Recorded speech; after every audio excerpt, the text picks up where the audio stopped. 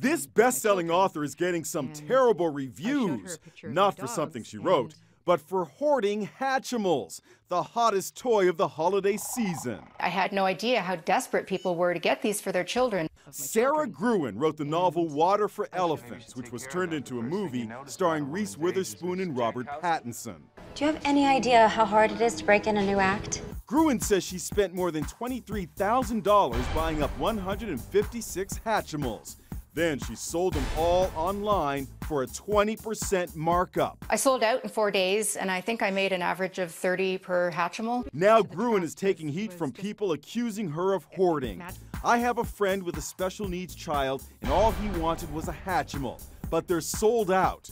People like Sara Gruen make me sick, goes one social media comment. Others are defending Gruen. Hey, that's the free market in this country. I'm not surprised that there is such a backlash here because this is such a popular toy and toys are for children and people are very sensitive about this. It's holiday time. People want to get that hot toy for their child. Toy stores like this one in Manhattan have been sold out of Hatchimals for weeks, but there is hope. The manufacturer is stepping up production and says they'll have more on the shelves in time for Christmas. Now check out this scene.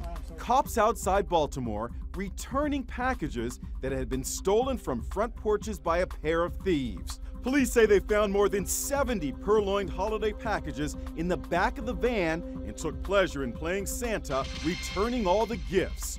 So how can you prevent packages from being stolen from your front porch? There are lots of ways to prevent package theft, especially around the holidays.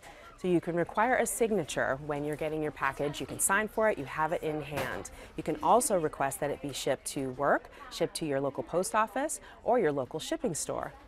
And going back to the writer who was selling all those Hatchimals at a markup, she says it was all for a good cause, all to raise money for a man in prison she believes was falsely accused.